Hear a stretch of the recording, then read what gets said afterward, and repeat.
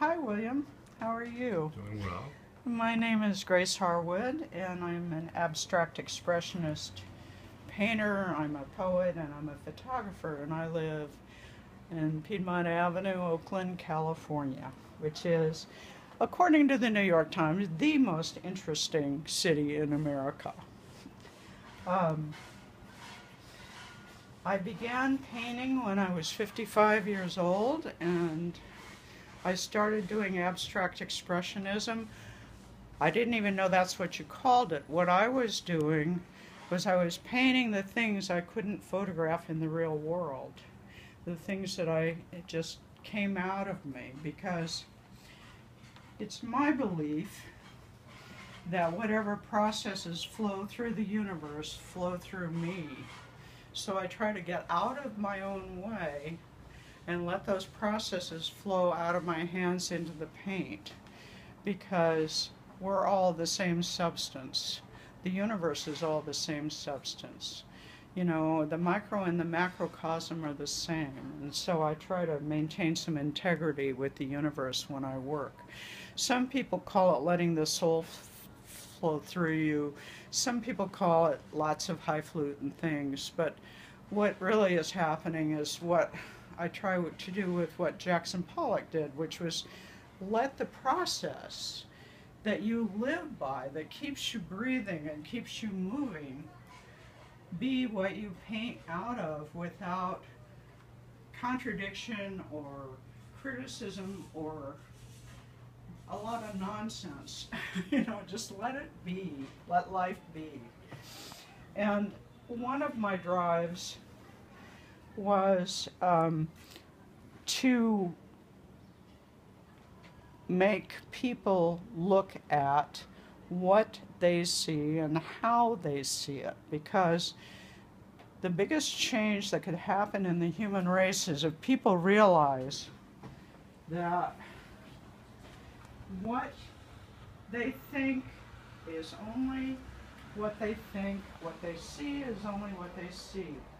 We're responsible for our own perceptions. And so my abstractions often lead people to say, well, I see a donkey, I see a horse, I see a bunny, and then they say, I wonder why I see that way.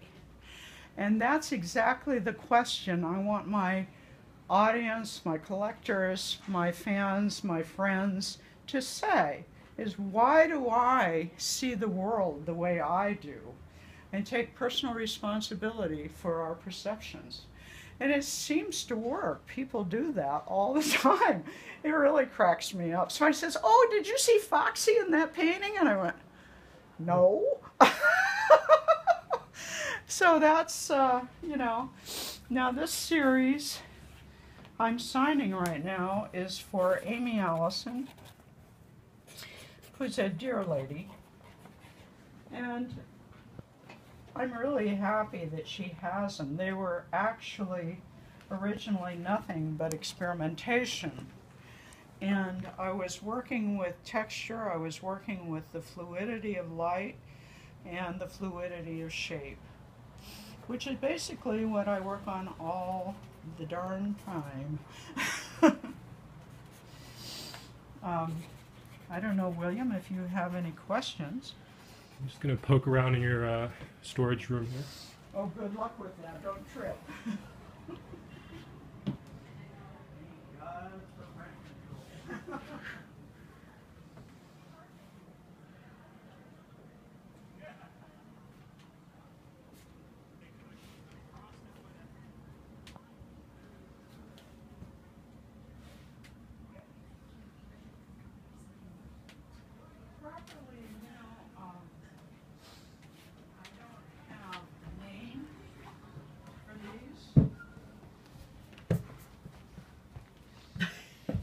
I never have. I mean, I haven't. Sometimes the name of a piece is very clear to me, and sometimes it doesn't want words. It just doesn't want words. So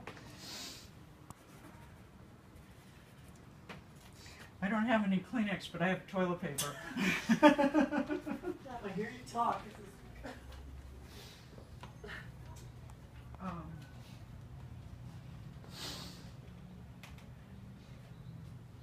I started painting when I was 55, and among my collectors are Anne Hathaway and her dad, and Lily Tomlin, and Lindbergh Porter Jr. I've been very fortunate with the people who've shown an interest in my work and have supported it. One of the things that really touched my heart was when Anne Hathaway unwrapped her painting in New York. She said the family stood around on Christmas morning, and all of a sudden her brother said, "We can touch it. We can touch it. It's ours." And she said, you know, we grew up in museums. You know, you stand back 6 feet and look. She said, but we didn't have to. She said it was the first time I could ever just touch a real painting.